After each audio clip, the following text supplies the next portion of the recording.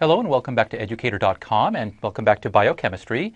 So in the last several lessons we discussed glycolysis, and we finished discussing glycolysis. So today we're going to start talking about gluconeogenesis, which is, instead of the breakdown of glucose, this is how the body actually makes glucose when it needs to do so. Now, you're going to see in a minute that a lot of the reactions of gluconeogenesis are the same. They're just run in reverse. However, it isn't just glycolysis run in reverse. If you remember, in the glycolysis reactions, there were three reactions in particular that were highly exergonic, very, very high negative free energy. So they're virtually irreversible under physiological conditions. Well, because they're irreversible, there's no way for the enzymes to actually go backward, just reverse glycolysis. So those particular reactions, gluconeogenesis actually bypasses and uses its own set of enzymes for its metabolic pathway. So let's go ahead and write all this down formally and see what's going on. Okay, so let's see. We'll stick with black today. So oftentimes the body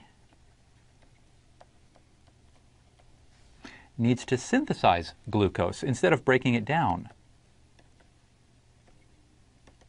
Needs to synthesize glucose instead of breaking it down.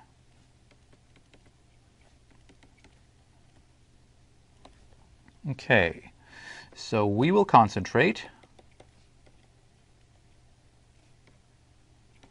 on the gluconeogenesis that takes place in the mammalian liver. So we will concentrate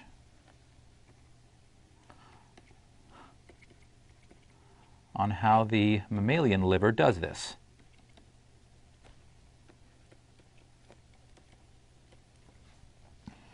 Okay, so gluconeo, I'll just call it that for short. Gluconeogenesis is not the reverse of glycolysis.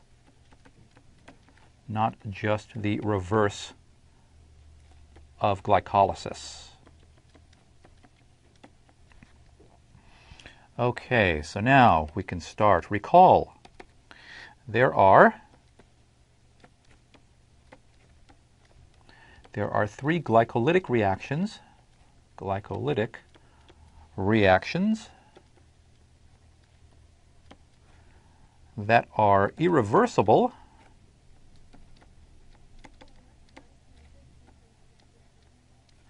under physio conditions.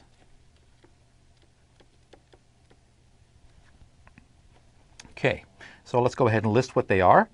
The first one, we have glucose going to glucose 6-phosphate. We had a delta G, and in parentheses, I'll just write physio delta G. And notice there's no standard, no degree sign, so these are actually under physiological conditions, not biochemical standard conditions. So negative, somewhere in the range of negative 33 kilojoules per mole. And then the second reaction is going to be the fructose 6-phosphate to the fructose 1,6-biphosphate. That one carries a delta G of about negative 22 kilojoules per mole. And the last is the phosphoenol pyruvate to pyruvate. That's the final reaction in the glycolytic sequence. And this one carries a delta G of, under physio conditions, of about minus 16, minus 17 kilojoules per mole. So all of them irreversible, so gluconeogenesis has to bypass these reactions. It can't just use these reactions. So, excuse me, so gluconeogenesis bypasses these steps with its own set of enzymes. With its own set of enzymes.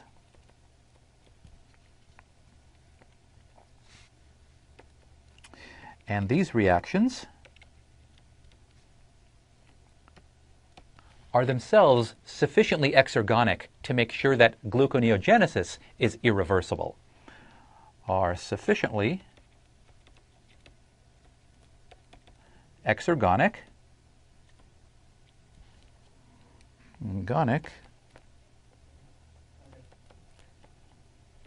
to make sure that gluconeo is irreversible. Well, are sufficiently exergonic to make sure that gluconeogenesis is, well, let me go ahead and, to make sure that they are irreversible in themselves. They are irreversible. So it's the reactions that are irreversible.